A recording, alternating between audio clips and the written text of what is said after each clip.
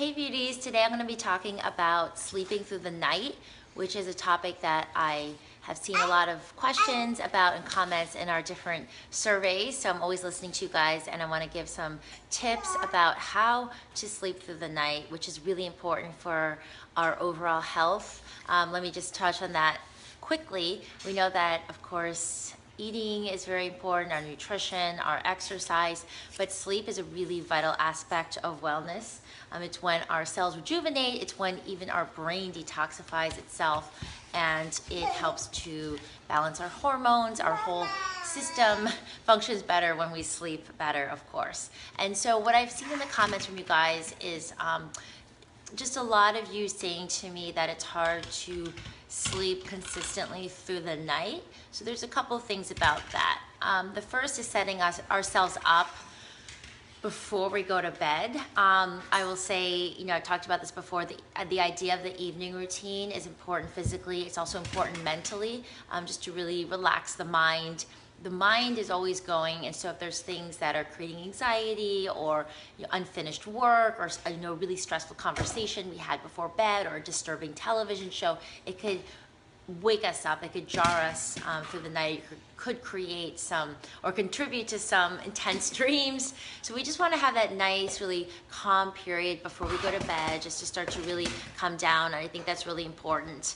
I also love, the evening elixirs and the warm hemp milk. We want to make sure, ideally, to finish those up an hour and a half before we get to sleep, or at least an hour.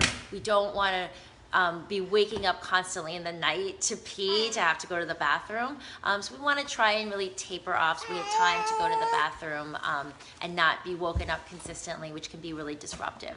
Another thing which you guys know, of course, is alcohol. Of course, sometimes we want to have a treat and indulge from time to time, but it does wake us up. It does disrupt our sleep. We know that for sure. And so,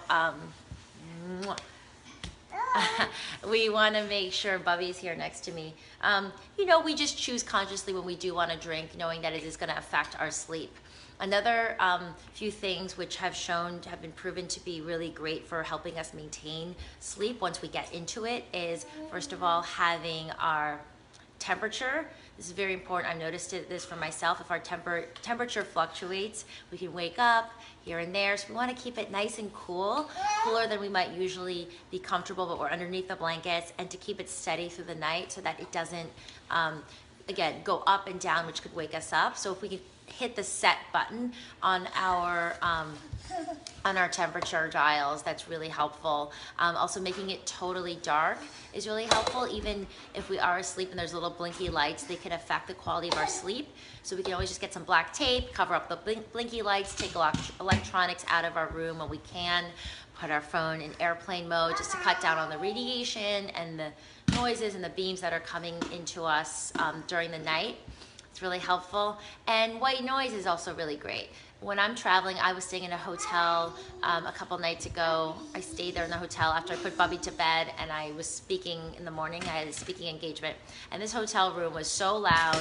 There was people in the hallways coming back from partying. There was blinky lights. I did my best to cover everything up, and I put a white noise app on my phone, and it really helped, and I stayed sleeping. So little noises, little things that we can really cut back on can really add up. And like I mentioned before, the whole routine, like calming the mind, meditation, can be really, really helpful for helping us sleep through the night and getting into that nice, deep, restful sleep. So there's a lot more articles I have on KimberlySnyder.com on sleep food. There's also the whole sleep section, which is Pillar 3 in Radical Beauty. If you guys are interested